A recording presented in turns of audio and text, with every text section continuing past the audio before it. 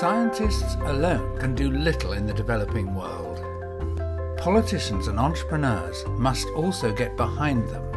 A laureate who pursued his ideas about quasi-crystals against fierce opposition, Dan Shechtman, has equally strong opinions about just how to apply science. You know, it's really incredible how something like the five-fold rotational symmetry could completely change the paradigm of crystallography. I'm really proud of Dan for persisting with his idea in the face of so much criticism. Peace Prize winner José Ramos-Horta sees science as crucial to the developing world, but only if the politicians can get on board. It's really going to be policymakers like him that are going to influence how science can impact development.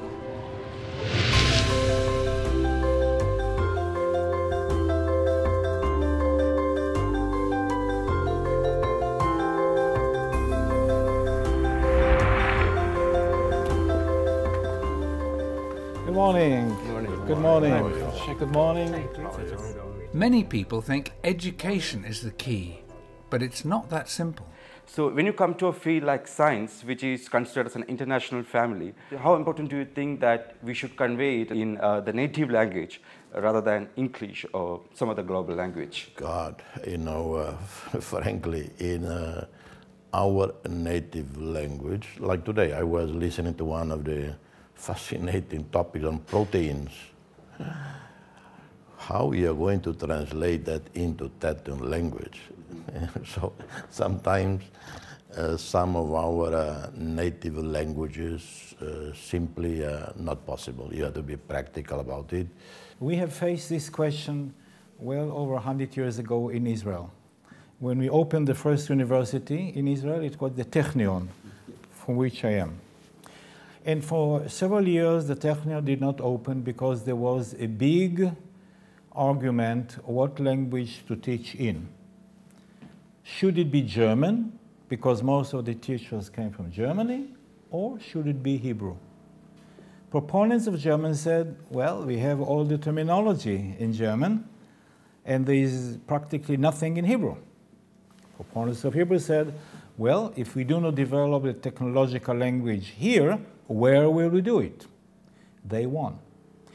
And we have developed the vocabulary for technology. And for many years, the Technion was called the Hebrew Technion of Haifa, and the language was in the name. I think that it is extremely important to develop the technology language in new language.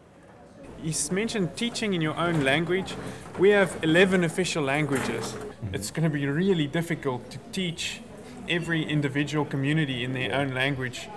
I suppose from a basic level it's easier, but when you get to high school it gets more and more difficult, and the resources to translate everything becomes really a problem. So in India, like we have almost like more than 30 local languages, and we have been dealing quite pretty well with this issue. That is, most of our primary education happens in our own language. When you're taught a subject like science, where the understanding of the basic concept is quite crucial for your development in the future, your native language, which you have been brought up, is quite easier than some other language, you know, sure.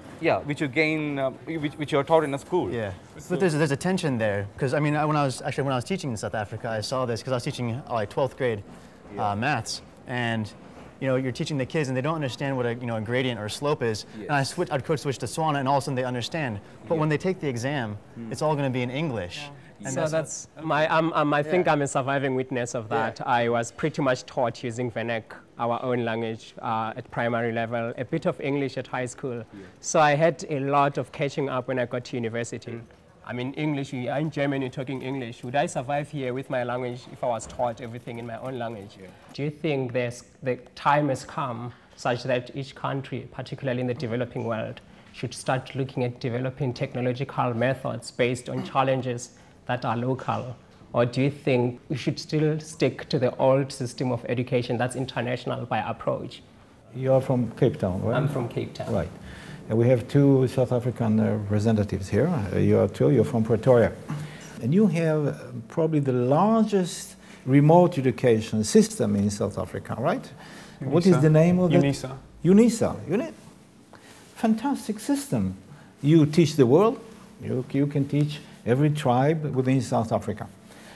But the point is that you want to reach everybody. Basic education for all is key to development of every country. Basic education for all. You have a vast reserve of platinum and gold, okay? You are already world experts on some of these issues, and you have institutes in South Africa that do just that. But to prepare the people to work in these institutes, yes, you have to have maybe more chemical engineering and more chemistry and more physics. Develop the strength of the country. But isn't one of the strengths of the country that it has the problems itself, so it understands the context of the problems as well?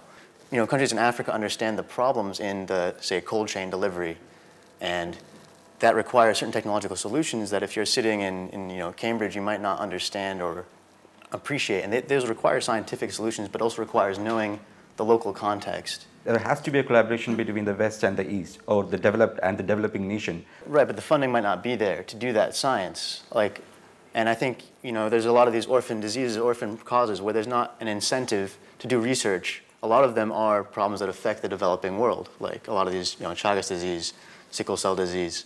A lot of new research hasn't been done, or not the same scope of research that could be done on these problems. Yeah, but in those developing nations, they are not even getting enough funding to address all those issues. But you know, when you go to some developed nation, maybe they'll be having enough fund for such a long. But they won't fund those things. There's no funding for that. The funding is for cancer in the U.S. Okay. In terms of forces from outside, actually, I'm very interested in your perspective on this, President Ramos-Horta. You mentioned, I think in some of your speeches, about this idea of an Asian fund for sustainable development, like a regional pooled fund. Did you envision some of that funding going to science and technology research?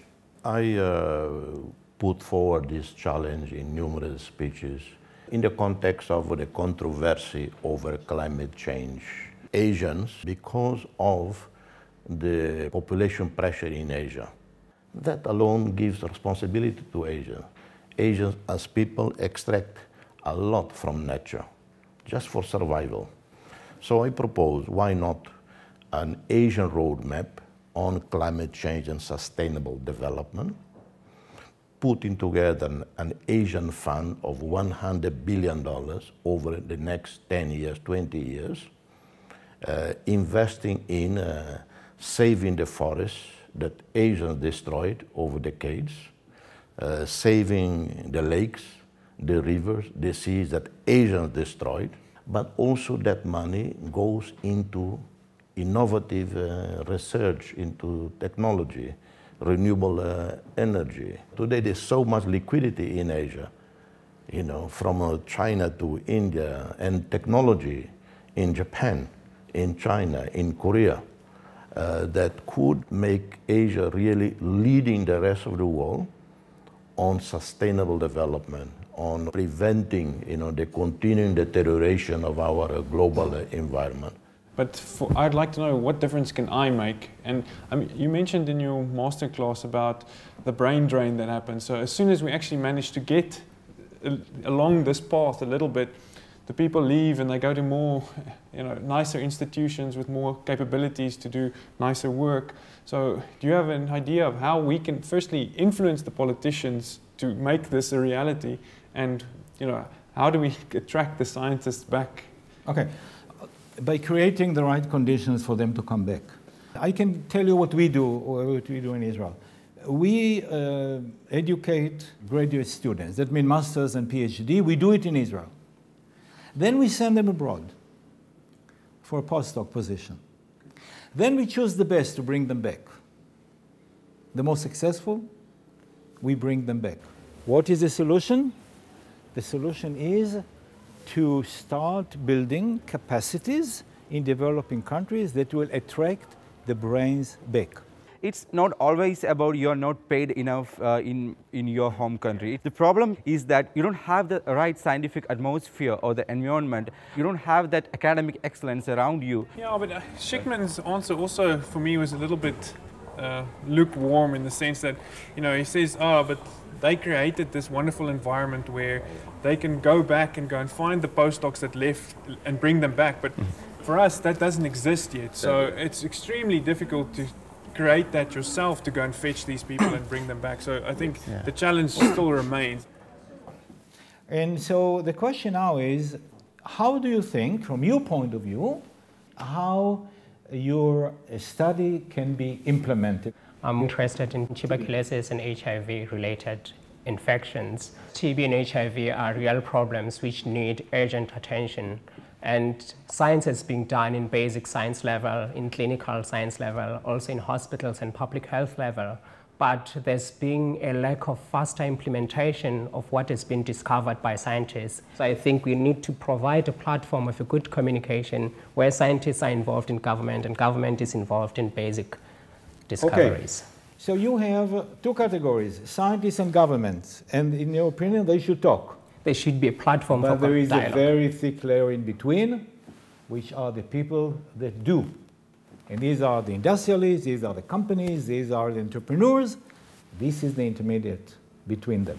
You don't talk to governments, you talk to industries, and that's true for all of you. In poorer countries, even in a country like India, it's not so easy to convince the corporate private sector to finance something that doesn't have immediate result.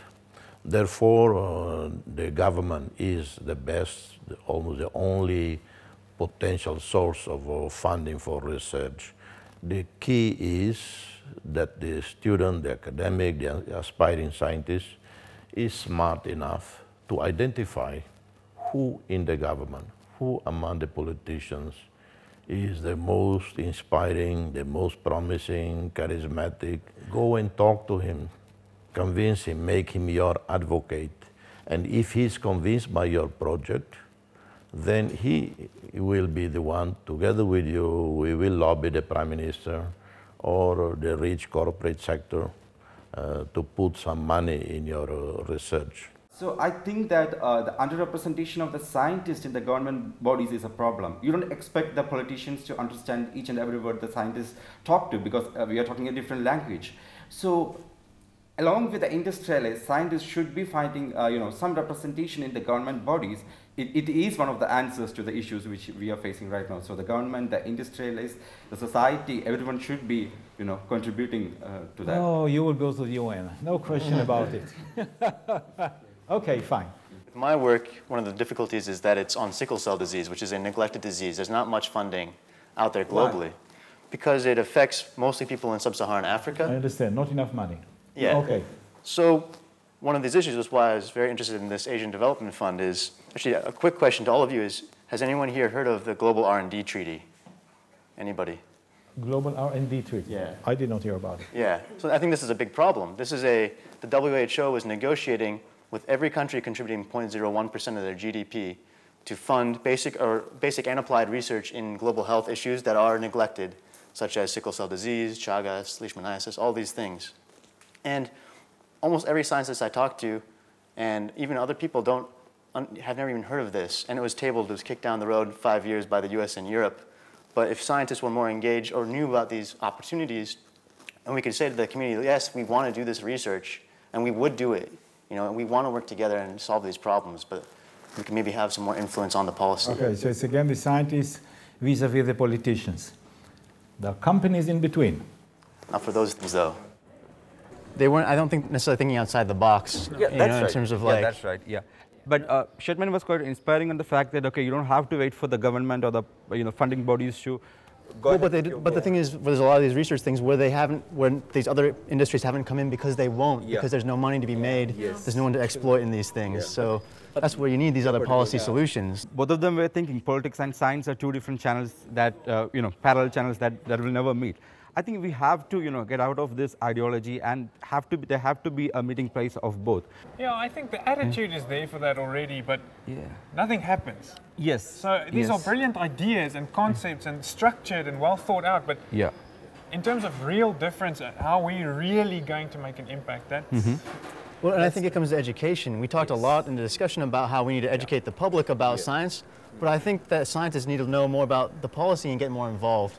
I thought one of the things that was interesting is, as scientists, we don't necessarily know about the policy that we can affect. Like, nobody knows about the global R&D treaty, and we're not getting involved in the politics, but like Shechtman talked about. These are obviously some of the best and the brightest of their countries, and I believe there are many more like them. The governments in their respective countries should cherish these young scientists.